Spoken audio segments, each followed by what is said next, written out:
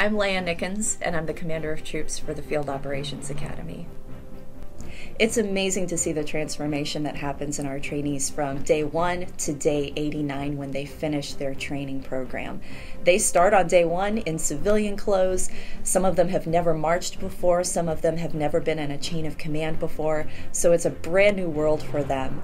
And to see them mold into officers and become that polished, finished professional officer on day 89 when they graduate is incredible to see.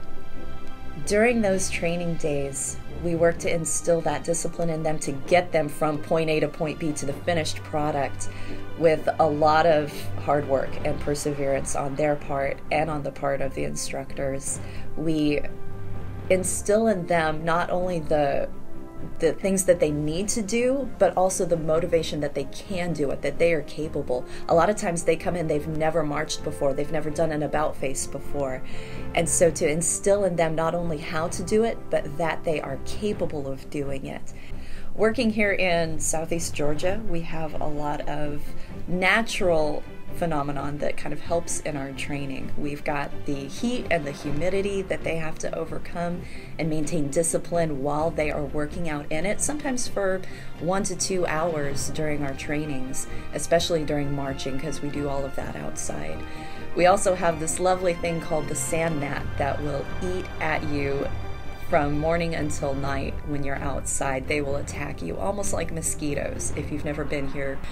And they have to maintain the position of attention, not moving, not doing anything, not swatting the gnats until we tell them otherwise. So that instills in them an added layer of discipline. So when they get out into the field, they know how to persevere on that 16-hour shift when they're exhausted. They can still push through knowing that, hey, I've done this before, I've overcome other things, I can overcome this too.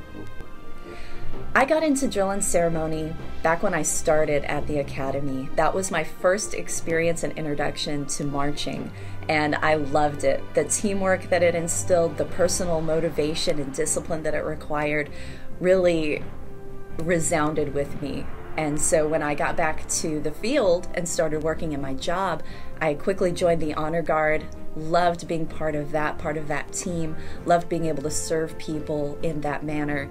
And when I got here to the academy, it just seemed like a natural progression to get involved as a drill instructor.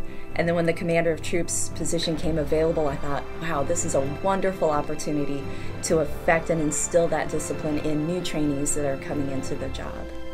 Pick up your block and follow me. 507 CBP. 507 CBP. Left your leg. Hey. Left front shoulder. You got it. Left your leg. Hey. Left front shoulder. You got it. Left right on left. Pump, pump, pump, pump it up.